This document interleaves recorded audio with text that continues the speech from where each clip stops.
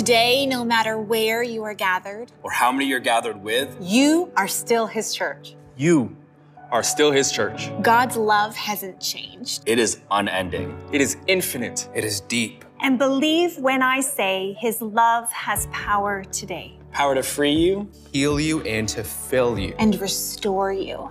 God's mercy hasn't changed. He keeps no record of wrong. and his mercy is new every morning. The cross hasn't changed. It's still there for you and for me, no matter who you are or what you've done. This is what we need to be reminded of today. That wherever two or more are gathered in his name, Jesus is standing in our midst. This means the church hasn't changed. The church isn't a building. It is you and I together, the Spirit of God living in us, living through us. So today, as we come together and as we worship, Let us be reminded that we are still his church. God is here with us right now. And no matter what your past looks like or how scary your future may be, You can trust God. You can trust God. And because he is here with us, we have everything we need today. We are still his church. We are still his church.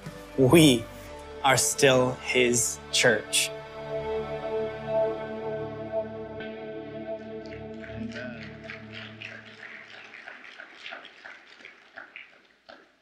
Well, welcome back to week number 3 of our multi-series or multi-week sermon series of the life lessons through the book of James. Please turn with me to James chapter 2. James chapter 2, where we're really spending the majority of our time together today.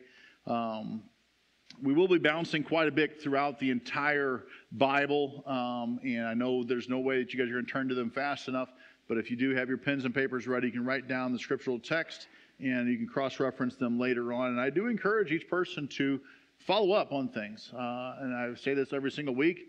Don't ever just take my message to you, lightly. I want you to check in and make sure the Spirit of the Lord is speaking through me and it lines up with Scripture. So feel free to do that. Check in as often as we can.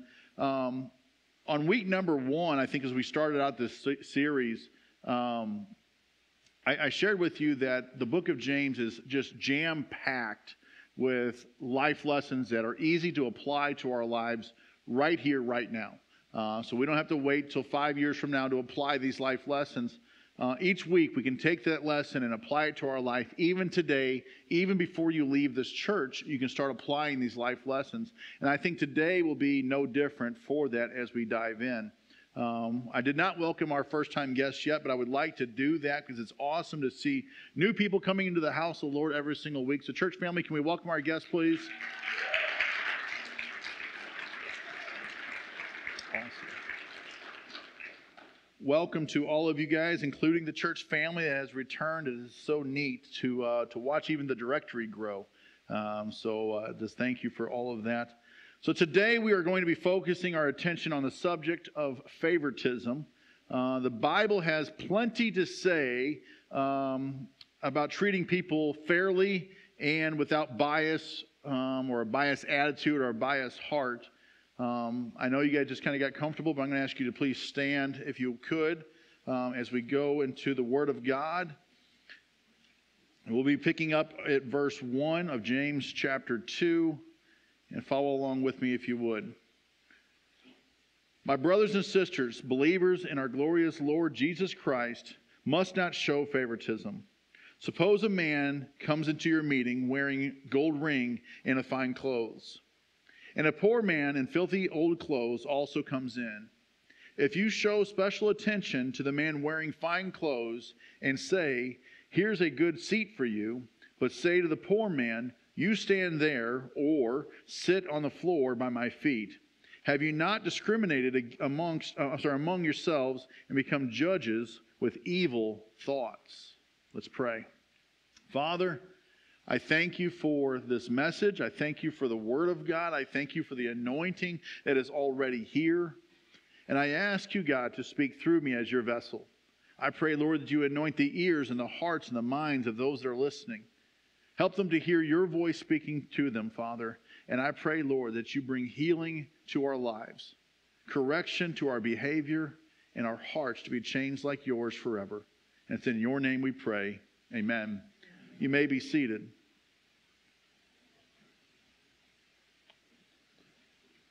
As I've said many, many times to you guys, it is very important for us to understand the who, what, when, where, and how Scripture is pertaining to in order for us to have the full picture of what the Scripture is trying to say to us.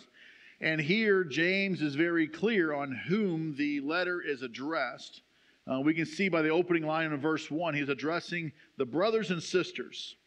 As we know throughout the Bible history, brothers and sisters pertaining to the church.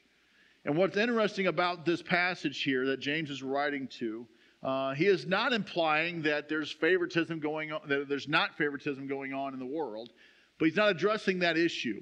What he is addressing is the favoritism, the biasness that's taking place within the church walls. And the reason why he's doing that is because in 1 Peter 4:17, what it tells us is judgment starts in the house of the Lord.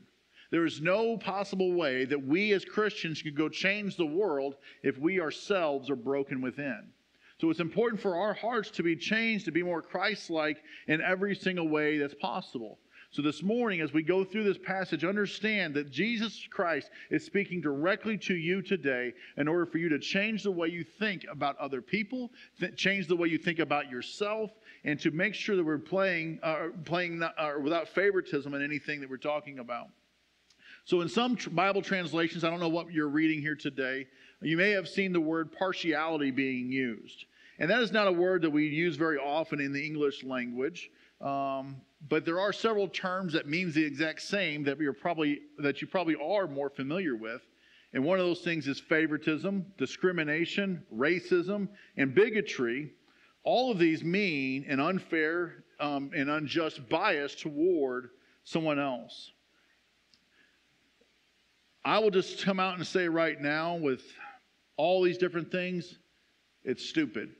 There's no place for bigotry, division, discrimination, racism, or hatred amongst the believers. There's nowhere in that thing.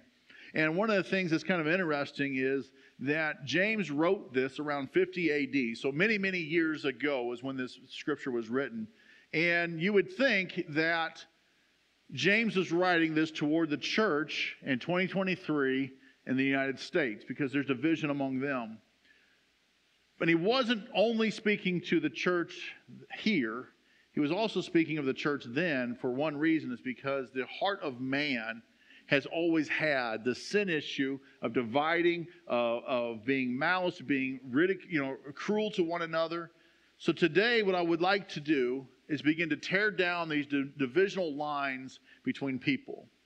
And as I go through this, as I went through studying, preparing for this message, I found, I don't know how many I found, honestly, how many different reasons why favoritism and racism and all these different things are absolutely wrong. There's no place for them. And I compiled up as 4 different areas that we're going to be looking at this morning.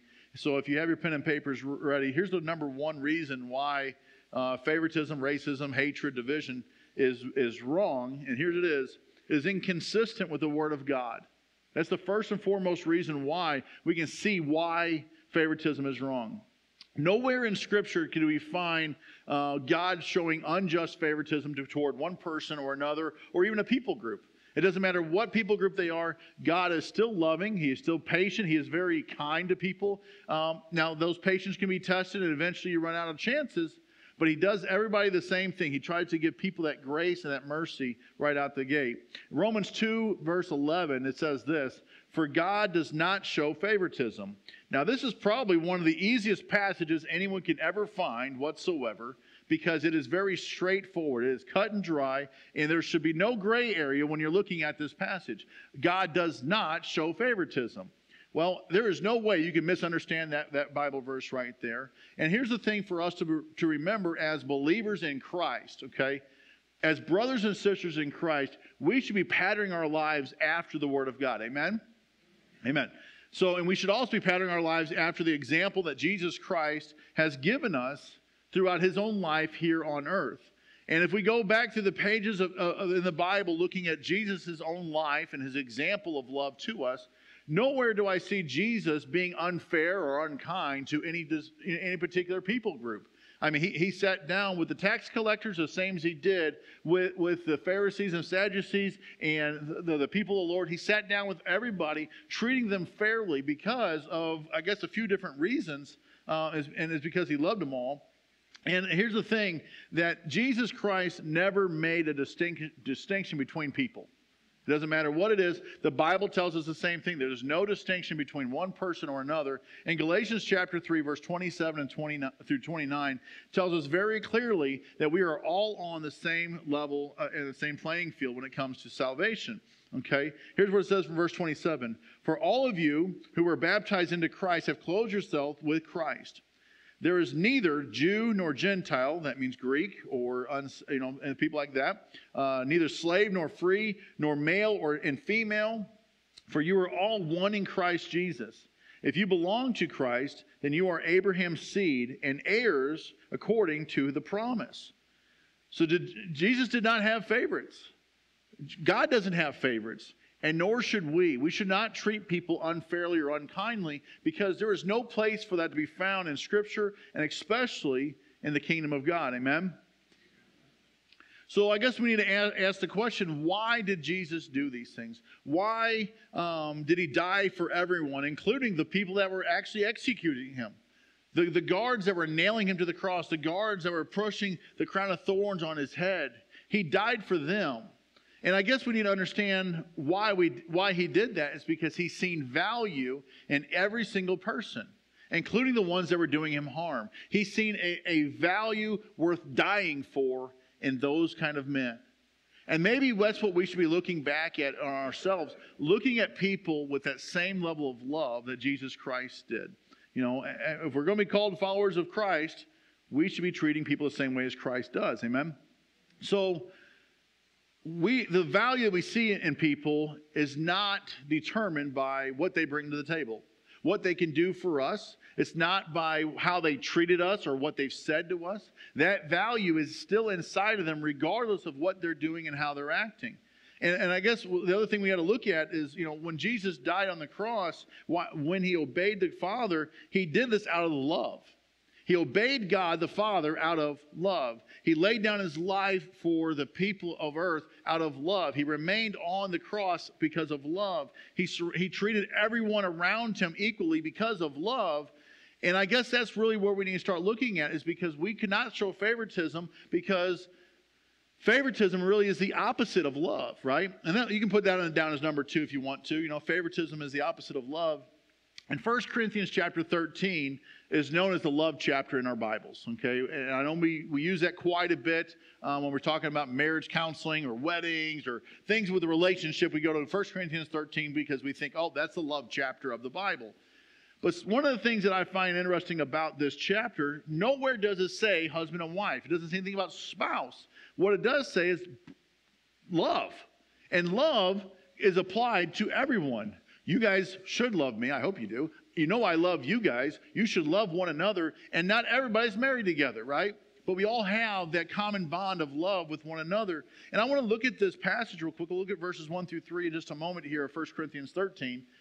And I want to see how we can apply these lessons of love to our own life so we don't show favoritism to other people. So look at verse 1 with me, okay? If I speak in the tongues of men or of angels, but do not have love, I am only a resounding gong or a clanging cymbal. If I have the gift of prophecy and can fathom all mysteries and all knowledge, and I have the faith that can move mountains, but I do not have love, I am nothing. If I give all possessions to the poor or give over my body to hardships that I may boast, but I do not have love, I gain nothing. So again, nowhere in that passage did it mention anything about husbands and wives. Now, should we be doing those things for our husbands and wives? Absolutely. Trust me, it will help your life out a lot if you do these certain things. But these principles of love should be applied to all areas of our life.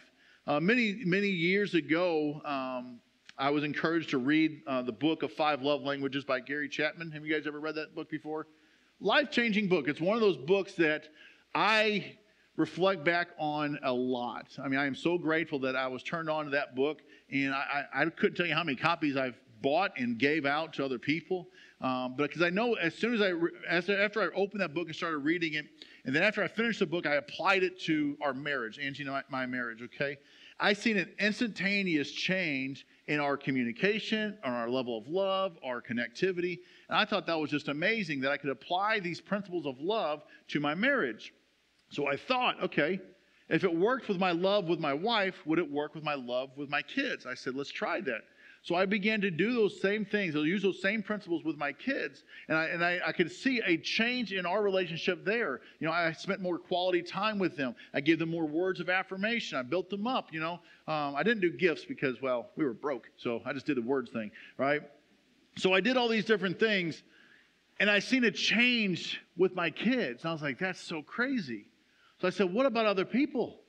If it works with my wife, works with my kids, what about other people? So I started applying to those that are in church with me. So I began to show them love and the 5 love languages. I didn't know what their love language was, so I just try certain things out, and I began to see a closeness becomes forming with our own lives. So at this time, I was still running work, doing construction, so I was like, hey, it worked with church people. It has to work on a job site. And I'm going to tell you this right now. My cut guy, his love language was not physical touch. I know, I'm as shocked as you were. He did not like hugs. When I talked to him with my hand on his shoulder, just talking about the morning, he didn't like that. So his love language was something different. But it's okay. I didn't give up. I just kept on hugging him. So he don't talk to me anymore for some reason, but that's okay. Creepy Jay is what they called me at work after that. So anyway, don't give up. But these areas that we can show love to other people, it's limitless.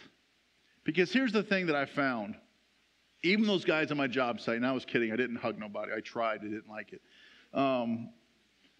They needed that love. They needed to know that they were cared for. And I know rough and grumble, you know, construction guys, there's no way. No, they are. They're still human beings. The same as those human beings that are walking into the church on a Sunday morning. They're extremely broken. They're fragile. They are wounded, sometimes from past experiences with past churches. So they come in with this apprehension going, am I going to be treated the same way as I was last time? Is this going to be the same routine that I've already experienced? And what's great about it, I know this body does as well. And this message is not to beat you over the head. This is an encouragement to keep going forward and being strong about it.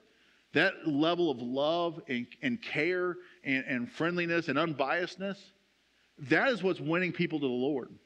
That's what's doing it. Because here's the thing, okay, so we keep going through 1 Corinthians 13 through 4 through 7. We see how we can show that love to other people. Now, we're not just talking about spouses.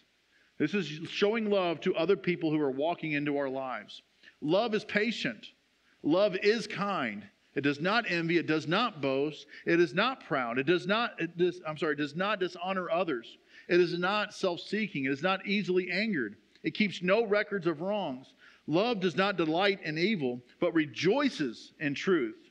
It always protects, always trusts, always hopes, always perseveres.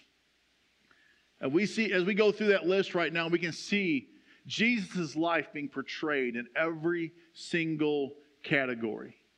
He did every single one of those things perfectly. And as Christ followers, like we said earlier, we should be doing our very best to be portraying that same level of love to every single person that's walking into our life. Whether that just be passing in the grocery store, coming into the church service, maybe it's a family member that you can't get along with so well. Showing that level of love is so important for each person. You know, and if we take that list and flip it around and look at someone who is being unkind, you know, greedy, unforgiving, what does it say about the person and their behavior? It tells me that they're being unloving. And we should be the most loving, compassionate people. And here's one of the reasons why we should be the most loving, compassionate people. Because God loved us in spite of our past. We should also love others in spite of their past, loving them exactly where they're at. And this is not saying we're going to condone sin and say, hey, you just keep on living that certain way. But we're going to love them exactly where they're at because that's what Christ did with us. Not one time, and you guys can correct me if I'm wrong here, But not one person ever had to clean up their act before coming to the cross. Not one person. Jesus says, come on in. Don't worry about the mess. I'll clean that up later. Right now, I just want you to be a whole family together. I will love on you. I will support you. I will take care of you. So just come in. Yep, that's a mess. We'll take care of that. And so many times people think they have to clean up their mess before even coming to church. And that's not the case. And here's the problem, because there's some churches that may tell them that. They may act that way. And not here. We must maintain that level of love for those that are coming through these doors. No matter what they're facing, no matter what they're going through, we must never show anything except for that genuine love of Christ for each person. You know, number 3 here, if you're keeping notes, discrimination, partiality, racism, and bigotry all come from a false sense of superiority. Many times people treat others poorly because they have the wrong motives in their own heart. It may come in a form of some kind of superiority complex, thinking they are better than someone else. One of the things that I love about the cross, it is even playing field for every single person. Whether you're the first day that you've been with Christ, if you've been with Christ 30, 40, 50 years, or you've never knelt at the altar to submit your life to Christ, He still loves you the same. I want you to understand that today. That it doesn't matter what you've done in your life, that love is there for you. And that's the same thing as we should be extending to every single person. Not asking what do they bring to the table, what can I gain from them? And I guess that's part of what we're looking at today, is looking at why we treat people unfairly or unkindly or with favoritism, especially when we think there's something for us to gain from it. If you go back to James chapter 2 for just a second, and look at verse 5 through 7. And it's just kind of interesting that this is the way James describes it to us, okay? And I'm going to explain it here in just a moment. Listen, dear brothers and sisters. Has not God chosen those who are poor in the sight of the world to be rich in faith and to inherit the kingdom of the promise, those who love Him? But you have dishonored the poor. Is it not the rich who are exploiting you? Are they not the ones who are dragging you into court? Are they not the ones who are blaspheming the noble name of Him among who you belong? So one of the things that I pulled out of that when I was looking at this is we buddy up, we kind of schmooze along with like rich and powerful people because we think somehow that clout was going to rub off on us. And that's so wrong for us to even think about trying to do it that way, because you know what? It's not about what we can get from somebody else. And if we're trying to gain something from being close to someone else or treating someone else in a certain way, we're in the wrong, okay? I don't look at you guys like, okay, what can I get out of that person or whatever? Now, I do look at like what do they offer to the kingdom of God so I can pull your spiritual gifts out, but it's not for my personal gain. And too often, that's what we try to do. We exploit other people's abilities, talents, money, whatever it is, and their prestige to rub off on ourselves. And we cannot do that because it's not about what other people can bring to the table. Another story that I remember was Pastor Kelly shared this one with me. This took place several years before I even met Pastor Kelly. They were actually at the other church at this time. And he said that one Sunday morning, an older guy, kind of scruffy looking, comes into church. Doesn't look like he had a whole lot of money or whatever. He came in, sat in the church, really didn't bother with nobody, just kind of did his own thing. And, obviously the church was loving. I mean, our church and Patrick Kelly's church, C3, you guys would not know who went to where because you guys all have the same heart of unity and love, okay? So that level of love and unity was going on in the church even then. So they embraced the guy, they encouraged the guy, whatever, And there was a couple people that did not get to say hello to this new gentleman. So he left the church after the church service was over with, and a couple people ran out the church doors to say goodbye to him. He vanished. He said like he wasn't there, and they looked, and they were on the street, because it was like a right on the street where the parking was. They looked north, south, east, west. There was nobody to be seen. They're like, there's no way this guy outran us. There's no way that he got into a vehicle, because it was instantly. He truly believes that he was encountered with an angel of the Lord that day, just coming in to see what the church was all about, giving an update to the Father, And so he takes that lesson and applies it to our life to make sure that we're not treating people unfairly, because you have no idea who's standing next to you. You have no idea. Hebrews 13:2, it tells us, do not forget to show hospitality to strangers, For by doing so, some people have shown hospitality to angels without knowing it. I know my wife, she had an encounter with a guy at Walmart. I know, angels go to Walmart, okay? It's crazy. But it happens.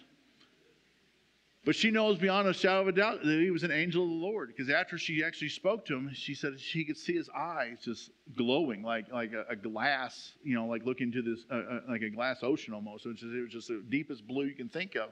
And she knew that it was not anyone except for an angel. And what I'm saying to you this morning about is this.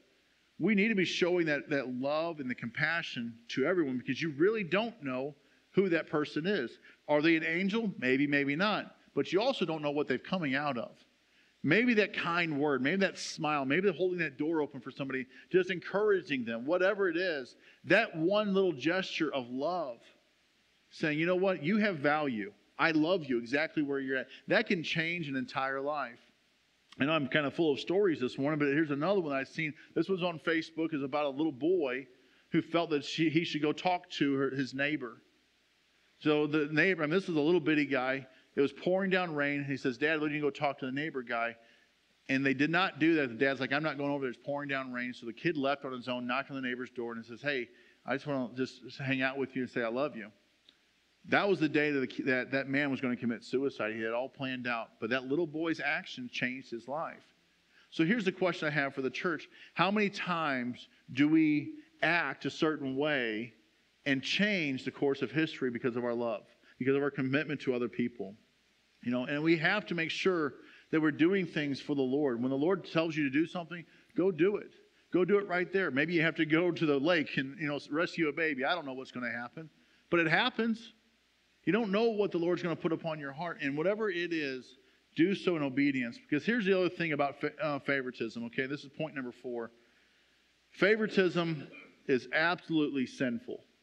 It's a sinful behavior to have for racism, bigotry, all these different things. It's sinful. I want you to hear that very clearly. It's sinful. It's not just bad. It's not just uncomfortable. It's sinful through and through. I want to go back to James 2, verses 8 through 10 for just a second. I want you to read this with me, okay? It is super important for us to remember and understand where we're at with our heart and what God looks at with our behavior. It says, if you really keep the royal law found in Scripture, love your neighbor as yourself, you are doing right. But if you show favoritism, you sin and are convicted by the law as lawbreakers. Verse 10, watch this now. For everyone keeps the whole law and yet for whoever keeps the whole law and yet stumbles at just one point is guilty of breaking all of it. Now, this is a little tough passage for us to swallow, but it has such an important lesson for us nonetheless. I believe that each person in this room right now is striving to do their very best. I believe that full-heartedly.